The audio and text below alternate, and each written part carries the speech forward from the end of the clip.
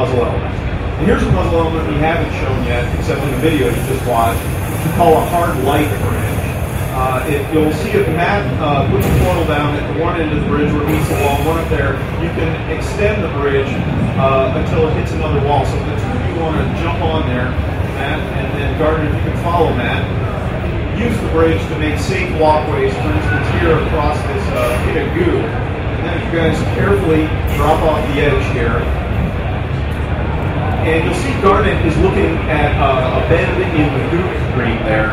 They need to get around that bend. So Matt, if you want to extend the bridge up to the corner, okay, now both of you, if you just carefully kind of tiptoe onto that bridge, out, and move forward, go ahead, Garnet. So if Matt were to move any of his existing portals now, this bridge would be projected somewhere else and both of them would go into the drain. Luckily, Garnet still has a pair of portals, so he puts one there, and Matt, you want to mark the environment behind you, Garnet. There you go. See your other portal there, and now you've extended the bridge that Matt had already extended. So using all four portals, you can make some fairly complicated bridge structures. Garnet, if you want to wave over there.